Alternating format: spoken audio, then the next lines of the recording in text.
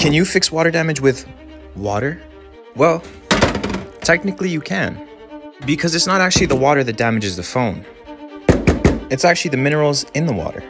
So if you get water without the minerals, aka distilled water, you can either clean the board with it, or you can use something called an ultrasonic cleaner. You just open up the phone, take out the logic board, and plop it in there. Then you turn it on, and it'll displace any mineral buildup. Now you take out the board and clean it with some isopropyl alcohol. We want to make sure no water is left on the board. And that is how you fix water damage with water.